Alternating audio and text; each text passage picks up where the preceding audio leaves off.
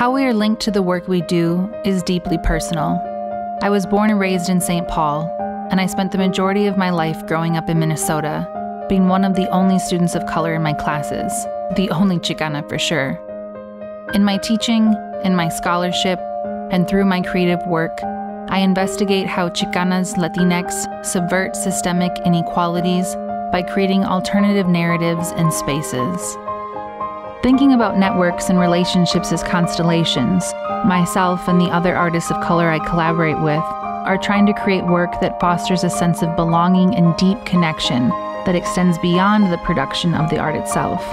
Work that ignites the imaginations of our community and inspires an alternative to the isolation many of us have felt.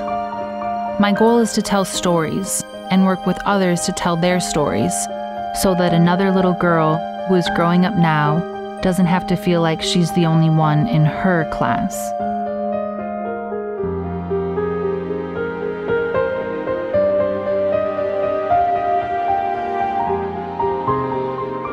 My research, broadly defined, is interested in how Black, Indigenous, people of color, Latinx people create alternative spaces for healing in a really broad setting. So I might look at art production, performance, hip hop, poetry, for example, and then I might look at alternative economies, for example, how people are using different types of cooperatives to create an economy for themselves that's sustaining. But I really think ultimately what I'm investigating is how do people take their radical imaginations and think through different areas of their everyday life to try to make it better for themselves.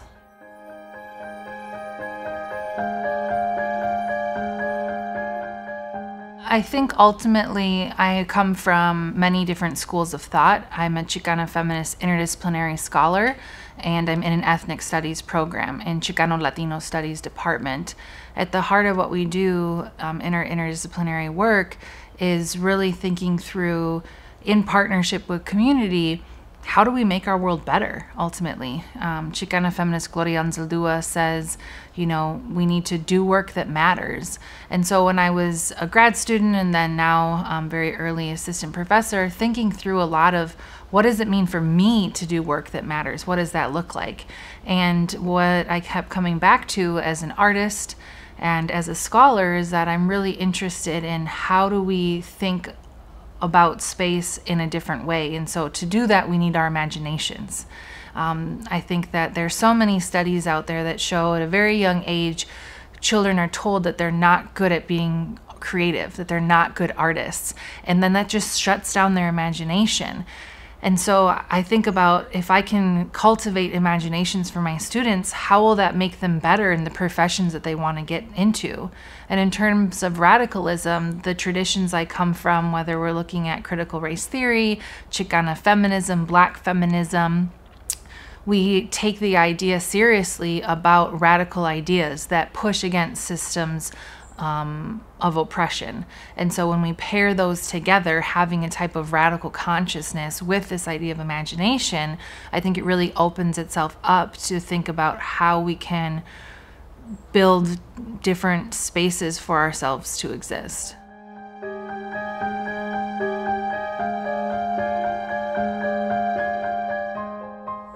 I'm such an ethnic studies. I'm like, we don't discover anything. It's colonial. That's all right. You can say more about that.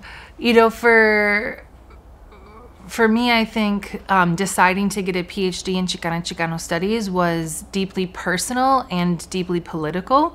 So I applied to other PhD programs in literature, communications, but at the time, UC Santa Barbara had the only Chicano studies PhD program in the nation. And I knew that going into graduate school, going into the profession, which is academia, is so much not just a job, it's really heart work, right? It's your vocation. It's not glamorous always, so you have to really love it. And then to dedicate yourself to a PhD program and beyond is a certain type of commitment. And so for me, a milestone in my career was choosing that PhD program. It might not have been the most prestigious, to some elites, it might not have been the most established, right, since it was brand new. But for me, it was joining a long lineage of community leaders, of artists, of mothers, of fathers, of siblings who put their bodies on the line starting in the 60s, wrote El Plan de Santa Barbara in 1969 at UC Santa Barbara to envision what they wanted a department to look like. And so choosing that PhD program was very significant because it changed the total trajectory of how I think about the academy now. And then another large milestone was coming back to do work in Minnesota. When I was in California for grad school, a lot of my students, undergrads, would joke, "There's Chicanas in Minnesota." They even made me an award, the only Chicana in the Midwest, one year. And, you know, we joke and laugh about it, but really at the heart of what they're getting at is since, 1978, when Gilbert Cardenas first wrote in Aztlan, like, we need to study Chicanos in the Midwest, there has been this continued void. And when scholars try to do work in the Midwest around Latinidad, they oftentimes are trying to say, like, hey, we exist, we're still here. And so being able to come back to Minnesota and extend that scholarship that's already been done for decades to think through Latinidad in the Twin Cities today has been really important, because it really brings together the partnerships I've had as an artist growing up here for a very long time, as well as my more recent interest as an academic in thinking through the research questions that I have in an ethnic studies setting.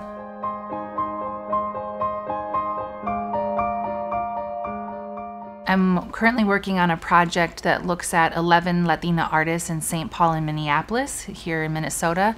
And it's very exciting for me because I've been working on this project for, by the time it's published, over a decade of work, but it's just evolved into a much larger perspective of the Twin Cities, talking about issues that are really relevant to us today.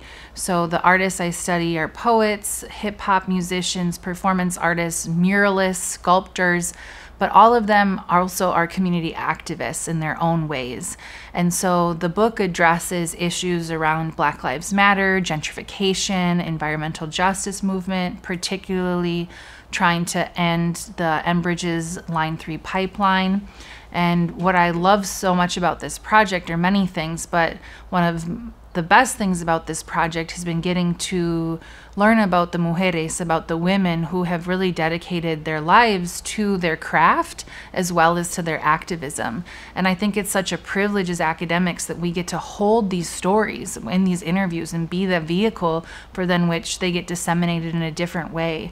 And so that's a project that I've been working on for a while, but now has really kind of gained some momentum, and I'm excited to see where it will go, because I think it will impact not only policy in the Twin Cities, but I think it will also impact the lives of many Latinas who don't see themselves represented in art or government or other types of institutions.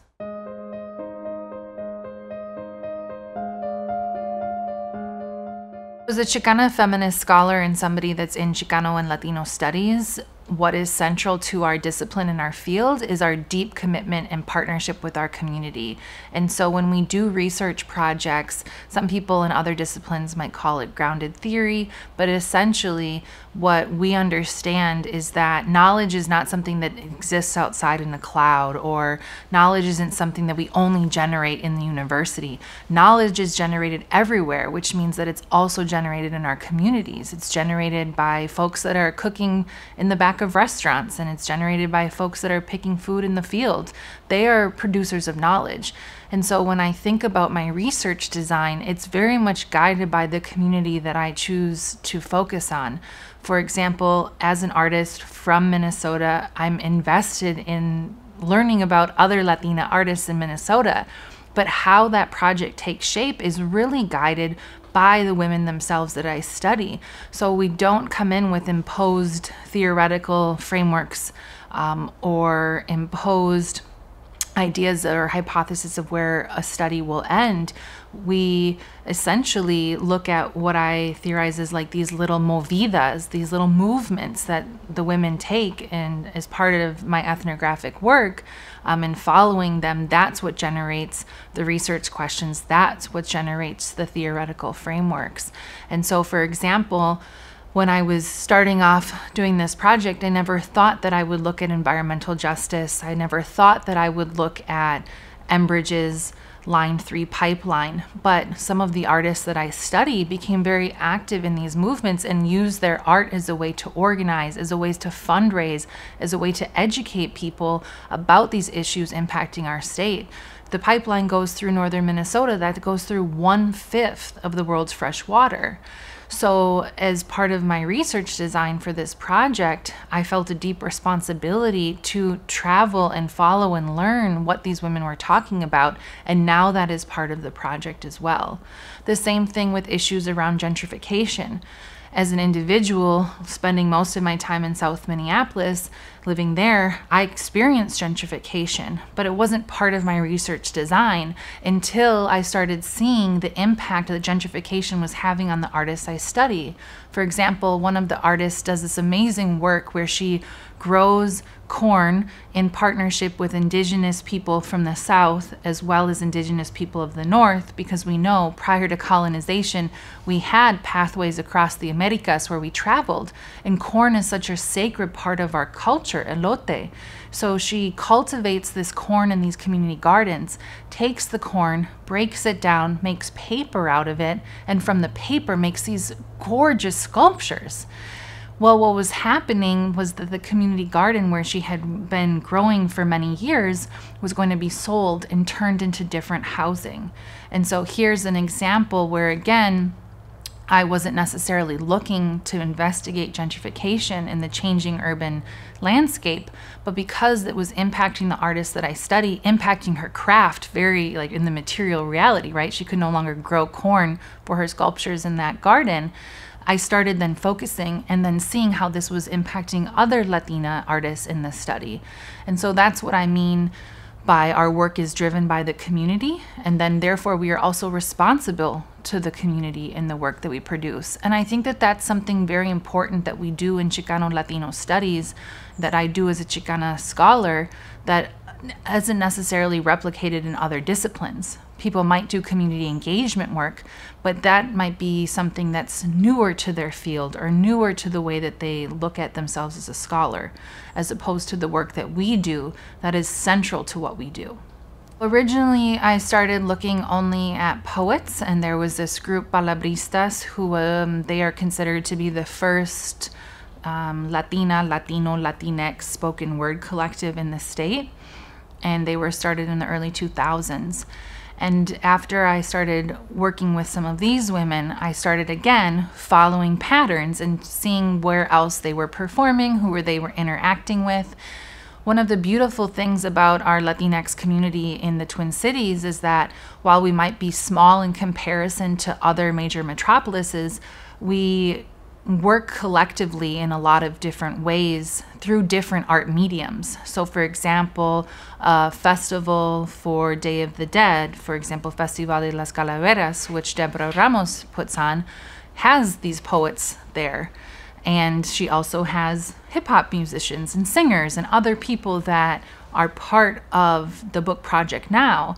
So the way that we were able to be in partnership was through following these initial poets, and also then my own experience as an artist. You know, you see the same Latina printmaker, the same Latina muralist over and over again, really draws your attention and says, okay, what can we do? How can we collaborate with this person and bring them into the project? And it ultimately, you know, it's that person's decision. That's what I mean when I say that I'm committed to the community. Some scholars, regardless of permission, will study an artist or study a poet, but I believe very strongly that I don't write about artists, I don't write about poets, singers, musicians, unless I have their permission, which means that sometimes my research agenda has to shift. I might be really into something and someone doesn't want to be written about, and I respect that, which is not a popular way of doing research, but that's the way that I do research. You know, what we talk about in our field is kind of this negotiating this insider-outsider identity, and that's something that I continuously do in my research, because sometimes I work alongside the women in my book project, but not as a researcher, as an artist. And other times I'm a researcher. And so for me, what's really important is the ethics around research and understanding when you're invited into somebody's home for their grandson's 3-year-old birthday, which has been the case for me in my work, that's not an ethnographic research opportunity, right? That's a deep relationship in community. Now, when we sit down for a formal interview and they're aware that we're doing research, that's the research opportunity. And so it's really kind of, perhaps some people might say, blurring lines. You can't be objective, but in Chicano Latino studies, we don't believe in objectivity. We are deeply invested in subjectivity because we believe that objectivity is the form of a colonial logic that has gotten us where we are today.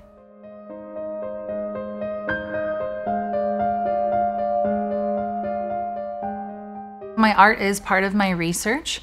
It's an important strand of my research agenda because I think that creative expression really is probably the most accessible way for the public to understand radical imagination.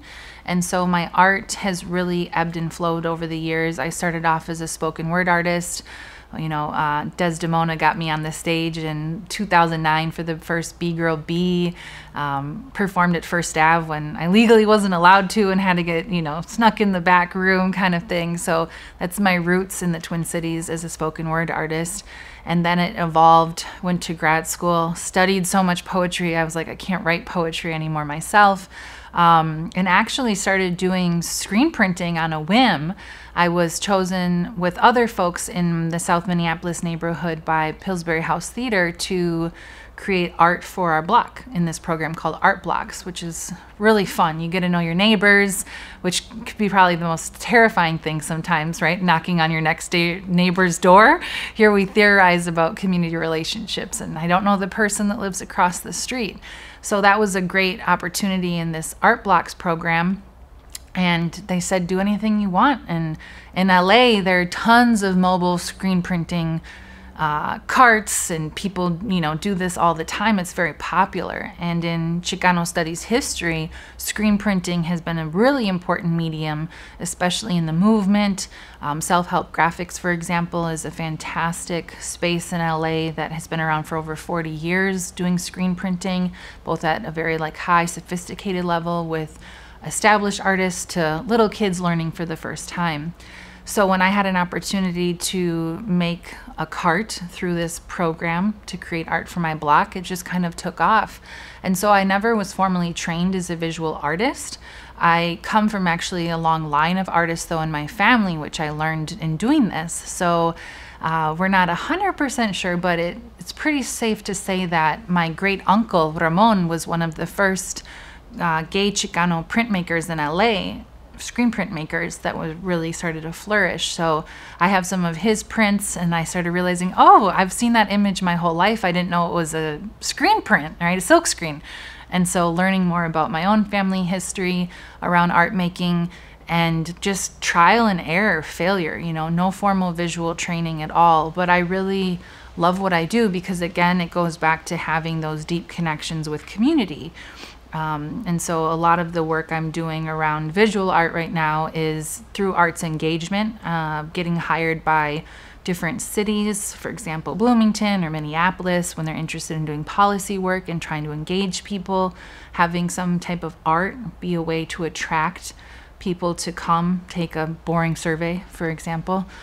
And so I really see my art as something that is always in relationship with people. Even the performance work I do as a performance artist, trying to interrupt spaces, are always interactive and try to bring community to be part of it.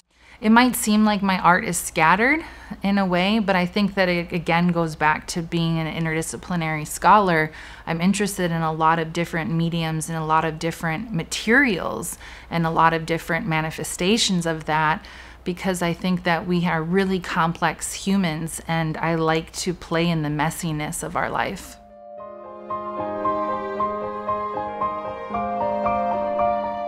La luchadora translates to the fighter. I'm really obsessed with the Mexican wrestlers. I love the masks. My students always giggle when they come in because I have a line of the masks in my office above my bookshelves. And I, again, like to just interrupt and play with space. So one time I was on a board for MULCS, which is Mujeres Activas en Letras y Cambio Social. It's the Chicana Latina Studies formal academic organization. And I was the secretary, and you know, those kind of board meetings can get boring. So I would throw on a Mexican wrestler mask, the Santo silver one, and they would laugh at me. And, you know, but I just try to bring humor and life to the work that we do, because sometimes it can be so serious, and what we do is serious, right? We're talking about concentration camps on the border. We're talking about, you know, women not having their reproductive rights. So the work can get very heavy. And I'm interested then, how do we couple that with things that can be playful? Because we have a lot of joy also in our life. And so La Luchadora came out of the inspiration to bring more joy to our communities. And it was kind of a riff off of two things: the Mexican wrestler motif paired with the paleta cart, which is the popsicle cart that you would see maybe somebody pushing around and trying to sell popsicles in the neighborhood. And so I framed the original cart very large to do that. Since then, I've made a smaller cart because the big paleta cart was just really taxing. But it's been so fun to go to different parts of the state and see different communities, from rural America, you know, rural Minnesota to here in the Twin Cities, just getting used to making art with this luchadora cart. I'm usually hired by an organization or a community, and they have a purpose in mind. So for example, they might want to think about how are they going to use urban space differently. I was hired by the city of Bloomington to think about what they're calling the South Loop, and I printed in a fire station, which was really cool because I had the firefighters help me lift my cart out and got to, you know, see all the things that they have in a fire station. But the design for that was to think about the area of what they're calling the South Loop, which is by Mall of America. And so they come up with an idea, and then what I do as an artist is I research the space, I research the community, and then I also put my own flair to it. So for example, one of the things around the South Loop is this beautiful wildlife, natural habitat, and so I made sure to incorporate the birds of that area. But then I also, as a scholar that studies gentrification, want to remind people that we can call whatever we want a place, South Loop, North Loop, we can rebrand, which is a part of gentrification. But at the end of the day, we're on Dakota land. And so as part of that design, I put underneath Dakota land always, because it's important that we not forget the first peoples of Turtle Island, the people who we asked in relationship to be on this land with, and that they're very much still alive and doing work that matters, right? They're not something that's relegated to the past. And so that's an example of how I like to be in partnership with an organization, that they have their own vision of an image or a design or some type of art production they want to see, paired with then my own politics, because I think it's a great opportunity to also educate folks that might not have thought about, for example, the South Loop in that way.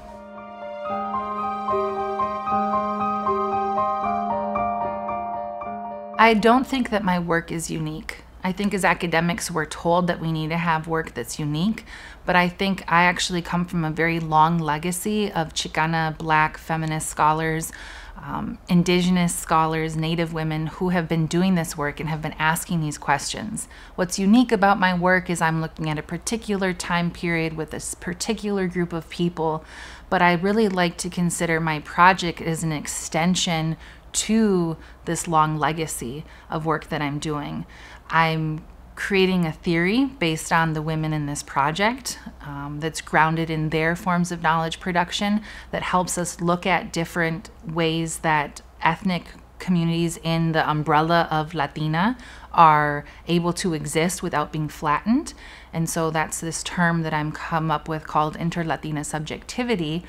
And essentially, it's tracing how Latina artists in the Twin Cities are able to hold true to their ethnic identity while building networks of solidarity with other Latinas who might have different ethnic identities from their own. This is useful because when we're looking at social movements, regardless of race or ethnicity, we want to understand how people form relationship and how people form these networks. And so my argument is that these Latinas, through inter-Latina subjectivity, are providing a blueprint for how that can happen. But this isn't necessarily research that no one else has done before. I'm just answering a small question that is particular to this time and space.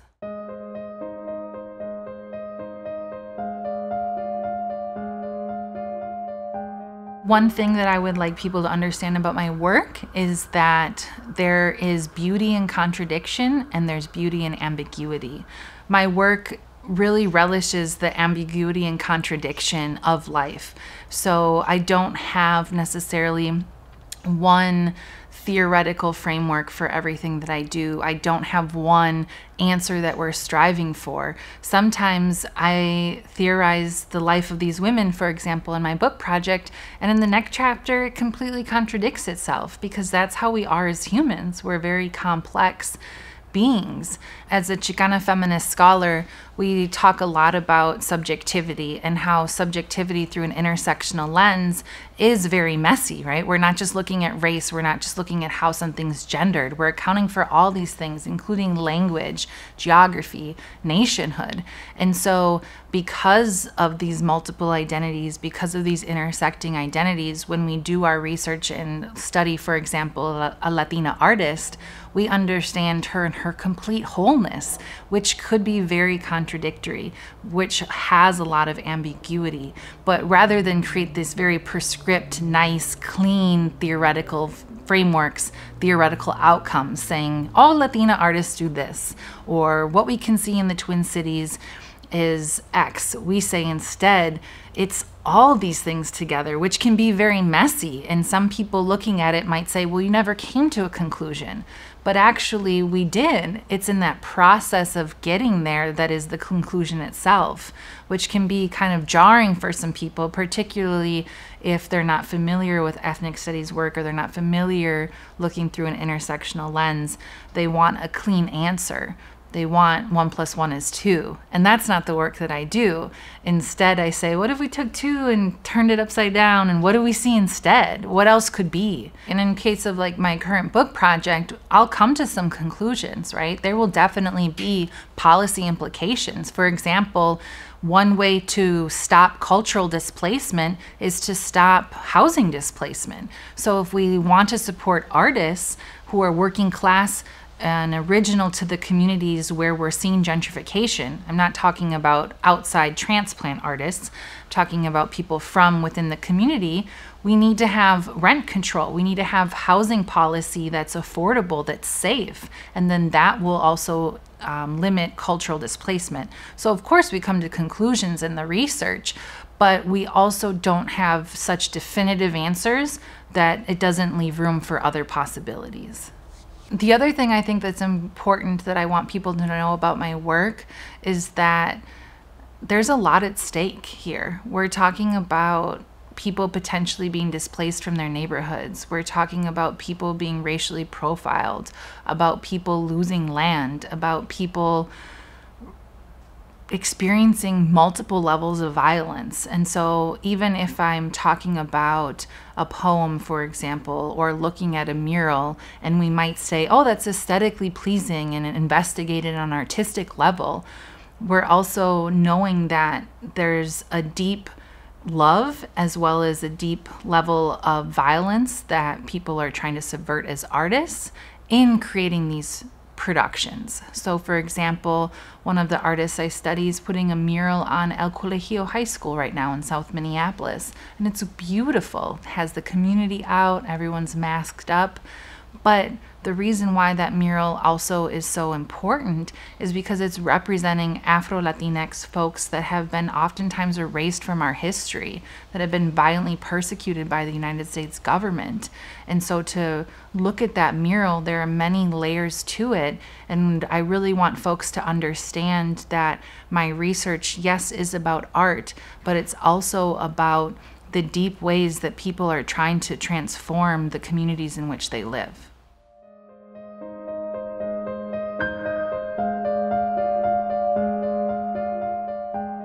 I love teaching. I think it's such a privilege that we have to be in the classroom, even when we're in large research universities like the University of Minnesota, which is fantastic because we have so many resources and it really helps drive our research.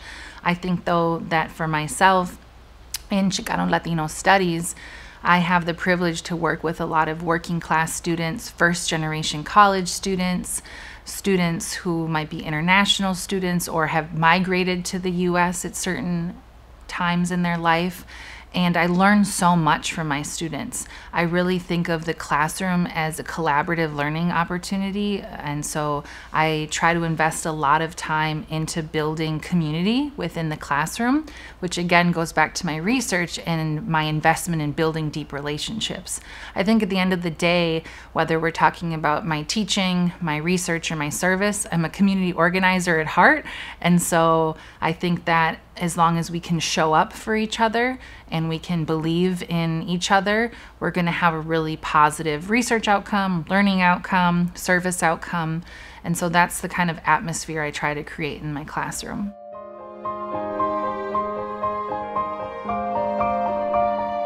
I think that part of what our job is as educators, as scholars, as teachers in the classroom is to tap into some small connection with our students in a very human level.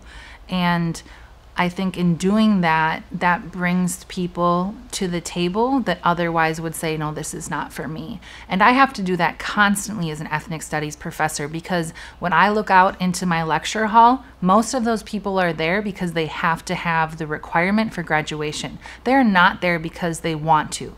There are some students that of course are, that then become majors and minors, but ultimately I teach oftentimes students that have never heard of Chicano before they signed up, let alone what the term is.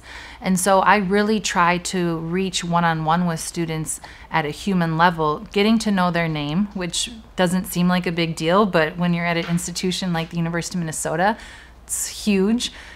Students have told me I'm sometimes the only professor they have that knows their name. And I do this even if I have 100+ students in a classroom. Also trying to learn a fun fact about them. I joke, I might not know your name, but I'll know something random about, like, you're allergic to mangoes, which 2 students were last semester, which is weird. But the idea, again, is being able to find humanity in every single person. Unfortunately, because of where we are in the world today, is a very subversive act. Because so much of what we see in our government or in different forms of media is to dehumanize each other, is to not see migrants as people so that we can put children in cages, to not see Black people as fully human. And so women can be like Breonna Taylor in her bed at night and be murdered by police, and we don't see the outrage in that. And so for me, building a sense of community with students is to see them in their truest human sense. And hopefully that's the way that we start building those bridges with people despite our radical differences we might hold. From my classes, I hope that my students get a few things. The first is that I hope they are inspired to do work that matters, to transform whatever part of their world they consider to be their community, whether it's at family dinner where they've learned new ideas from Chicano Latino studies that challenge the way that they were brought up or affirm the way they were brought up, but that they feel confident enough that they can have conversations with their families, they can have conversations with their neighbors and their broader community, because at the end of the day, I really believe we create change on a micro level. It's in those interpersonal connections where we have an opportunity to grow in terms of how we think about gender identity or political affiliation. And so that's the first thing that I hope that they get, is the confidence to have those challenging conversations. The second thing that I hope that they get from my classroom is that they understand themselves better in the world in a global way. So Gloria Anzaldúa has a phrase, inner works, public acts, meaning if we work on ourselves internally, and that can look, very different to many different types of people. For some, they might be drawn to spirituality. For some, they might be drawn to physical endurance. Some might be drawn to mental therapy, whatever kind of inner work it means. But it's really about deep self-reflection. When you do that, then you can go do public acts. You can go out into the community in which you are part of and create change. And so what I hope for my students in my classroom is that they understand that those are in relationship to each other. And we try to do exercises, even if we're talking, a large lecture, Intro to Latino Studies course, we want them to understand, how does this material impact who you are as an individual, and how is your identity, your understanding of self as an individual influencing how you are immersed in this work. And I think if we all had a better understanding of ourselves and then had an ability to reflect on that in relationship to others, we would be a lot further along as a culture. And then the third and final thing that I want students to get from the work that I do in the classroom is to have a real understanding of how to think critically. And I know a lot of education people always say this. So I want our students to think critically, right? It's kind of your go-to answer. But in an ethnic studies department, asking questions, whether we're talking about historical injustice to contemporary social movements that are occurring, but asking the hard questions are how we're able to create change. And asking questions, being able to think critically in that way, is a skill. It doesn't come easily to most people. It has to be cultivated. And how do you grow that skill? By teaching students how to have different forms of analysis to many different types of subjects, to having students practice their written communication, their oral communication. A lot of skills that are at the heart of a liberal arts education we try to do in the classroom, but we do it in such a way where they're constantly thinking about issues related to power and being able to interrogate power, investigate power, and also organize to build power.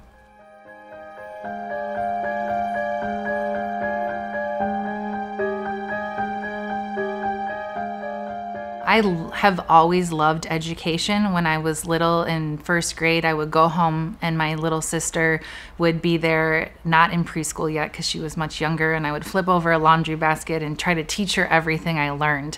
And so I felt very strongly from a young age that I wanted to be a teacher.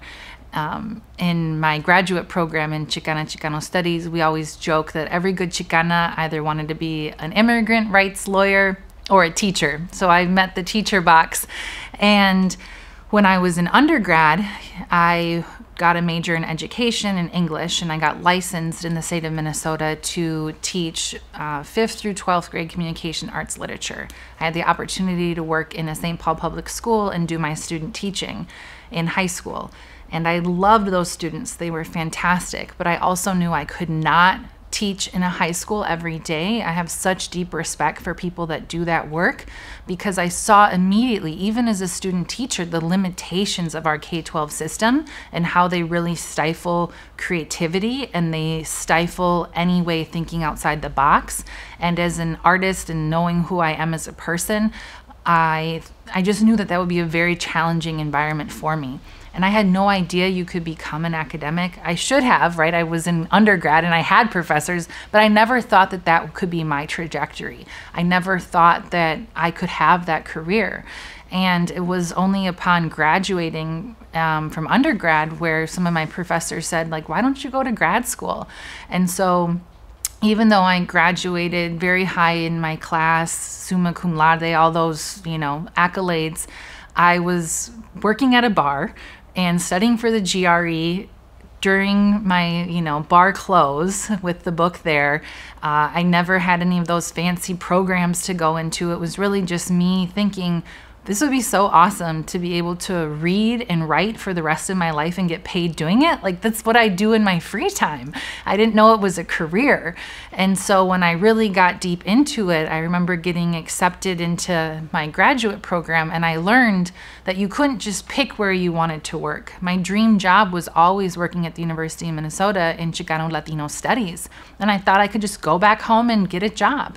And I realized that there's all these complex things like FTEs and tenure track lines, and my heart sank because I wanted to be a professor in my home state. And so a lot of events circulated, and I guess the universe has a way of working things out, but I was able to come back here as a professor in Chicano Latino studies. And so I really feel strongly that I have my dream job, and I really stand behind the fact that I think the colleagues I have in ethnic studies are doing such cutting edge research that really will transform our society, because we do the work that's not glamorous. We do the work of transforming people that come in with racist ideologies and then making them understand historical trauma and historical injustice, and then they become better medical doctors. But we don't have that necessarily that's not necessarily tracked when we're looking at the university and how many majors and minors we have. And what I always tell my students is there's no linear path. I didn't necessarily know for sure that this is where I would end up, even if I desired it, but it's trusting yourself and trusting the mentors that you have. Mentorship has been always critical in my life. Without my mentors, I would not be here today. And so I really feel strongly that that's my responsibility to my students too, to further that mentorship and make sure that they can follow their own path and one day have their dream job.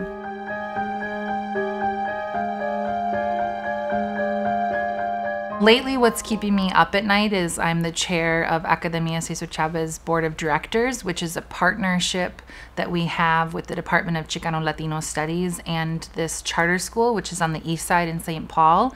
It was co-founded by community, but definitely founded by Ramona Rosales, who, interestingly enough, in 1968 was a student at the University of Minnesota and protested with other folks in this group called Latin Liberation Front at Morrill Hall.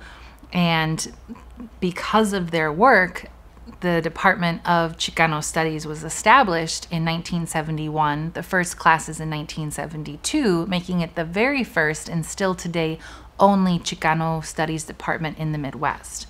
There are programs, but not departments. Fast forward many years, Ramona and other community members work very hard. She's the founder of this charter school. And why it keeps me up at night right now is I'm thinking about our families in the Latinx community, many of whom might be immigrant or first generation here, who work multiple jobs and are having a really hard time making sure that their students receive the education that they deserve in distance learning. And so I'm not sure if this will become a future research project, but it's definitely something that I put a lot of advocacy work into, because I want to make sure that Latinx students in Minnesota, particularly at the young grades looking pre-K through 8th grade, have the resources that they need so that we can close the opportunity gap. Just in 2014, Latinx students had the lowest graduation rate in high school in Minnesota, and that was the lowest in the entire nation. And how this impacts me as a college professor is when we look at the whole K-12 pipeline, I want to make sure that Latinx students are able to be in the class at the college level. But it starts young. It starts at pre-K, right? And so I'm up feeding my daughter in the middle of the night, thinking about how do we make sure we can get Chromebooks to students? How do we work with the state of Minnesota so that they can create alternative educational assessments? Because we know that standardized tests do not capture the knowledge of our students necessarily because of language barriers, for example. And so I don't necessarily have any solutions, but I'm trying to build relationships with people that do or can think creatively about how we overcome these challenges.